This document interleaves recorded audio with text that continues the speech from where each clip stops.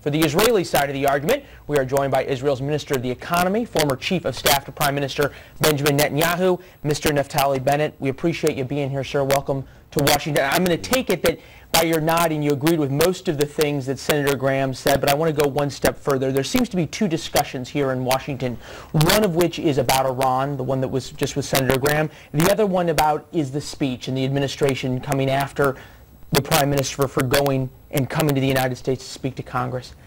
Which argument is most important? Well, I think clearly the Iranian threat is paramount.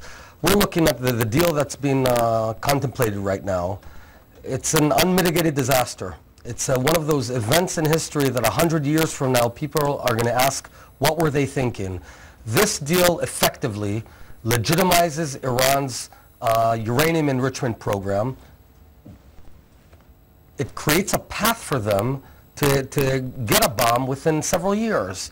And this is unacceptable. You know, there's 20 different countries in the world that have nuclear power and they don't enrich uranium. Canada, Mexico, Sweden, Switzerland, Spain, you don't need to enrich uranium. Now, Iran, there have been 6 consecutive UN Security Council resolutions that said Iran cannot enrich uranium at all.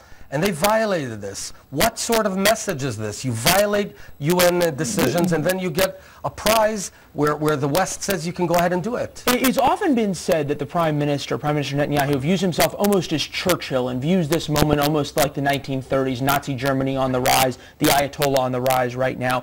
If you follow that out, who's Chamberlain? Well, you know, I don't want to go down that path, but the point is that right now Iran is developing intercontinental missiles. Why are they doing that? If they want to hit Israel, they've got already Shahab 3 missiles. They don't need that. They need those missiles to hit New York, to hit London, to hit Paris.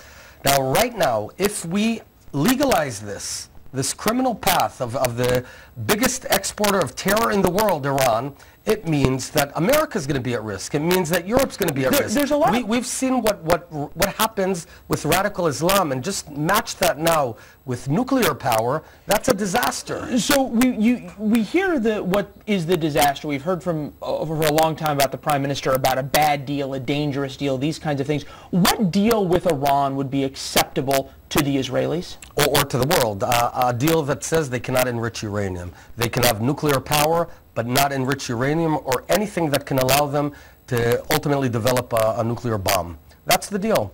Just like Canada and like Mexico. If they want nuclear power, they don't need to enrich uranium. There's no reason to allow them to do it. You know, it's sort of like a boxing match. Iran's on the floor right now. The referee's counting 10, 9, 8, 7, 6.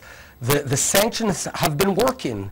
And you think the U.S. administration is letting them off easy? Exactly. There is an alternative. There's a viable alternative that right in front of us. It's ratchet up the sanctions, wait a bit, and Iran will have to give up their nuclear program. Instead, we're sort of picking them up and letting them go on and keep their program. There's another side to this argument that's even playing out there inside of Israel. And that is that I want to put up a quote from Meir Dagan, the former chief of the Mossad, and he was quoted in the Haaretz newspaper, a very well-respected newspaper. And Dagan described Netanyahu's policies as destructive to the future and security of Israel. Why is he wrong? Well, the overwhelming majority of Israelis don't support that position. And by the way, Haaretz is a very left-wing liberal newspaper. But bottom line is that by far, most Israelis understand that this is a terrible disaster, this deal. If I want my grandchildren to live in Israel, you know what, for that matter, my children, I've got 4 children. I don't want them to be at risk. You view it as a matter of survival, and that's one of the things that the Prime Minister has put, and one of the arguments that's made why it is worth coming to the United States and giving this speech. It's obviously put a strain on U.S.-Israeli relations. Quickly, Secretary of State John Kerry today on ABC News said the following. And we have the quote right here.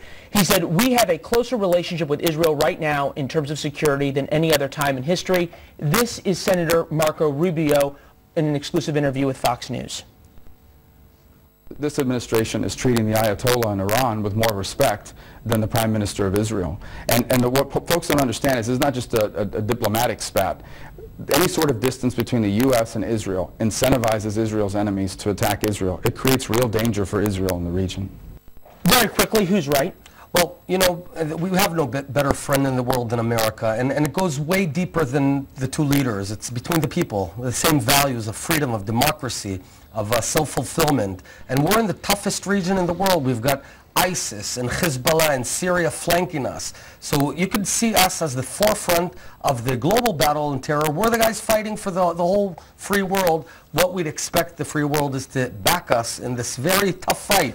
You know, I myself fought in several conflicts as a commander. It's not fun, but you got to do what you got to do to protect our freedom and values and our lives.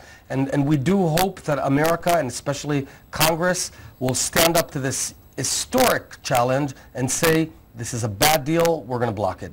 Well, without a question, it is a dangerous part of the world that you live in, and we know you have an election coming up in a couple of weeks. Good luck, and we'll talk to you soon. Thank you. Thanks. Appreciate you joining us.